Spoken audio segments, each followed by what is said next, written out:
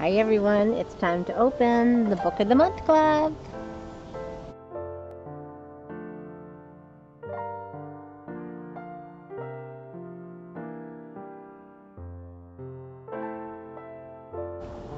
Hi everyone, I'm Nancy and welcome to my channel. To my returning viewers, my subscribers, thank you guys so much. You guys are amazing and I appreciate that you take a few minutes out of your day to spend with me. It means some more to me than I can ever let you know. If you're new to my channel, please consider hitting that little red subscribe button over there. I'd love to have you come back to join us for future videos. And I love that our YouTube family and friends just is growing. It means a lot to me, so I hope you would subscribe and come back and join us. Today I'm doing my Book of the Month Club, and there were 5 books. So Book of the Month Club, it costs $14.99 a month. If you use my link below, you would get $5 off your first book of the month. I would get a credit for a free book, I believe, and every month you get a choice of 5 books. Easy enough to just skip if nothing sounds interesting to you. I suppose if you've been in a Book of the Month Club for a while, you've probably read a lot of books, so easy enough to do. You just click skip, right? If none of the 5 books that they've picked for us for the Book of the Month, they have a huge library of other past Book of the Months and Books of the Year collection that you can choose from. You can put those in your to-be-read list or your wish list, so you can always go back and find what's something that you wanted later, or you watch somebody's video and you say, oh my god, that book sounds good. You can put it right in that list, so the next month maybe you can grab that month, or you can buy more than one book a month too. Yeah, I've done that. So anyway, 5 books to choose from. We'll get to the one I chose in just a minute, but we'll just kind of read a little bit about the ones that I had to choose from. Alrighty, so the first book that I had to choose from was called Sisters in Arms. So this is a true story, based on a true story. So it says Grace Steele and Eliza Jones may be from completely different backgrounds, but when it comes to the Army, specifically the Women's Army Auxiliary Course, or the WAC, they are both starting from the same level. Not only will they be among the first class of female officers the Army has ever seen, they are also the first black women allowed to serve. As these courageous women help to form the 6,888th Central Postal Directory Battalion, they are dealing with more than just Army bureaucracy. Everyone is determined to see this experiment fail.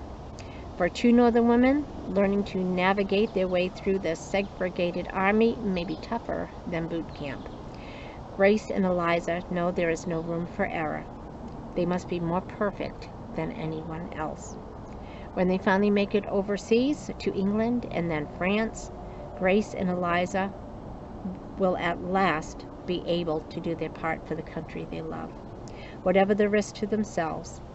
Based on the true story of the 6,888th Postal Pavilion, Sisters in Arms explores, not explodes. We don't want the girls to explode. The Army explores the untold story of what life was like for the only all-black female U.S. battalion to be deployed overseas during World War II. So that sounded interesting, but I'm more on the idea of horror, whatever, so that could be a future read. So if you've read that one, I'd love to hear your thoughts about it. Next, we have Razor Blade Tears. So this is a black father, a white father, 2 murdered sons, a quest for vengeance. Ike Randolph has been out of jail for 15 years, with not so much as a speeding ticket in all that time. But a black man with cops at the door knows to be afraid. The last thing he expects to hear is that his son Isaiah has been murdered, along with Isaiah's white husband Derek. Ike has never fully accepted his son, but he's devastated by the loss. Derek's father, Buddy Lee, was almost ashamed of Derek, of being gay, as Derek was ashamed his father was a criminal. Buddy Lee still has contacts in the underworld, though, and he knows who killed the boy. Ike and Buddy Lee, 2 ex-cons with little else in common other than a criminal past and a love for the dead sons. band together in the desperate desire for revenge, and the quest to do better for their sons in death than they did in life. Hardened men, Ike and Buddy Lee, will confront their own prejudices about their sons and with each other as they rain down vengeance upon those who hurt their boys. Provocative and oh my gosh, what is wrong with me? Provocative and fast-paced, S.A. Cosby's Razorblade Tears is a story of bloody retribution, heartfelt change, and maybe even redemption. Alright, that was kind of like, that sounds like it's going to be a tearjerker. The People We Keep. So Little River, New York, 1994. April Sawaki is living in a motorless motorhome that her father won in a poker game. Failing out of school, picking up shifts at Marco's Diner, she's left fending for herself in a town where she's never quite felt at home. When she borrows, maybe air quotes, when she borrows her neighbor's car to perform at an open mic night, she realizes her life could be so much bigger than where she came from. After a fight with her dad, April packs her stuff and leaves for good, setting off on a journey to find a life that's all hers. Driving without a chosen destination, she stops to rest in Ithaca. Her only plan is to survive, but as she looks for work, she finds a kindred sense of belonging at Cafe Decadence, the local coffee shop. Still, somehow, it doesn't make sense to her that life could be this easy. The more she falls in love with her friends in Ithaca, the more she can't shake the feeling that she'll hurt them the way she's been hurt. As April moves through the world, meeting people who feel like home, she chronicles her life in songs she writes and discovers where she comes from doesn't dictate who she has to be. The lyrical, unflinching tale is anyone who has ever yearned for fierce power of found family or to grasp the found beauty of choosing to belong. I have no idea why I can't read. But anyway, that one sounds really good too. I wonder why I didn't pick that one. Well, next one. We Are the Brennans. When 29-year-old Sunday Brennan wakes up in Los Angeles hospital, bruised and battered after a drunk driving accident she caused, she swallows her pride and goes home to her family in New York. But it's not easy. She deserted them all and her high school sweetheart 5 years before with little explanation. They all have questions. Sunday is determined to rebuild her life back on the East Coast, even if it does mean tiptoeing around resentful brothers and an ex-fiancé. The longer she stays, however, the more she realizes they need her just as much as she needs them. When a dangerous man from her past brings her family's pub business to the brink of financial ruin, the only way to protect them is to upend all their secrets. Secrets that have damaged the family for generations and threaten everything they know about their lives. In the aftermath, the Brennan family is forced to confront painful mistakes and ultimately find a way forward together again. Alrighty, that one sounds good too. And now, for the book that I chose for my Book of the Month Club. Drum roll, please. Yeah, I should have done that the other thing, but it's upside down to confuse you guys. 56 Days by Catherine Ryan Howard. And every month you do get a new bookmark, the original read receipt. Alrighty, so let's hear about the book I chose. Are you ready? Yeah. Okay. So, when COVID first struck, several authors I know grappled with the question of whether to acknowledge the pandemic in their upcoming novels. At the time, a lot of novelists decided against it. The global crisis was so rapidly changing and immense that they feared it might overpower the storylines. But into that conundrum stepped Catherine Ryan Howard, who took the opposite approach, and with great success.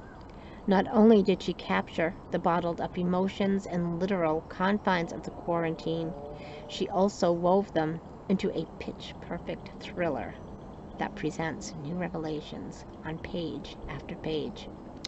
56 Days situates itself in the jittery, almost otherworldly setting of Dublin, just as the virus begins to seep ashore in Ireland. We meet a young couple, Ciara and Oliver, who decide to enter lockdown together, even though they've only been on a couple of dates, and each secretly feels a bit wary of the other. Cue the goosebumps, because within a few weeks, someone is dead. It's a terrific, chilling premise, elevated by the plot's sophisticated architecture, like a game of Jenga. The chapters pile up with subtle clues and layered twist, until one final piece is revealed, causing everything to come crashing down. This is a first-rate thriller, not to be missed. So it says, no one knew they moved in together. Now, one of them is dead. Could this be the perfect murder? 56 days ago, Ciara and Oliver meet in a supermarket queue in Dublin, the same week COVID-19 reaches Irish shores. 35 days ago, when lockdown threatens to keep them apart, Oliver suggests that Ciara move in with him. She sees a unique opportunity for a new relationship to flourish without the pressure and scrutiny of family and friends. He sees it as an opportunity to hide who and what he really is. Today, detectives arrive at Oliver's apartment to discover a decomposing body inside. Will they be able to determine what really happened? Or has lockdown provided someone with the opportunity to commit the perfect crime? Alrighty, so yeah, I read that and it was like, yeah, I had to get this one. Plus, it's kind of like a timeline of COVID and something that, even though, well, it sounds stupid, but even though you don't want to cherish the memory of COVID, you don't want to forget that it happened. You don't want to wipe it under the rug, which maybe some point in the future someone will say, hey, we don't want to remember that. Yeah, this is causing me grief. It's causing, yes, it never happened. Well, it happened. So, 56 days. I'm really looking forward to reading this one. It sounds entertaining. It sounds thrilling. It sounds like there's going to be nights that I'm not going to be able to just read one chapter. But that sounds really good. But I just want to let you know that I finished my other book that I've been looking so forward to reading, Home Before Dark. So this one, it didn't end the way that I thought it would end, but it had enough of going up and down, and it leads you into the story, and it's like a person's viewpoint from what she's feeling now, and growing up believing in a book, or she always thought the book was kind of lies, but she wasn't really 100% sure that her family had fled from this house in Connecticut, in New Hampshire, or Vermont. I forgot already where it was, but Vermont. So yeah, so her father wrote this book about how they had to flee in the night because the house was haunted and people were trying to kill their daughter Maggie, and she remembers bits and pieces that come back from time to time, but most of the book she has no recollection of, and she was only 5 at the time, so that kind of explains why she doesn't quite remember it, but she always grew up in the shadow of the book. So now she inherits the house that for some reason, even though her parents fled 25 years ago, they kept the house. So she goes in to try to sell it, maybe pick up a bit of pieces and fill in blanks on her past, and the same things are happening to her that are in her father's book. So as she's trying to figure out what's going on in real life, it goes back and forth between real life, current life, and passages from the book that are coming true. It's a very interesting read. Like I said, there's lots of ups and downs. It was easy to get into it. It was an easy read. And last night I was up reading from 3 in the morning till 8 o'clock in the morning when I finished. yeah, so I did enjoy this book, and I'm looking forward to my next Book of the Month club. So I want to thank you guys all for joining me. I'd love to hear about your selections that you picked from the Book of the Month, and anything I should add to on my to be read list. So again, thank you so much, everyone. I hope you go out, have a great week, and we will all chat again soon. Bye bye, everyone.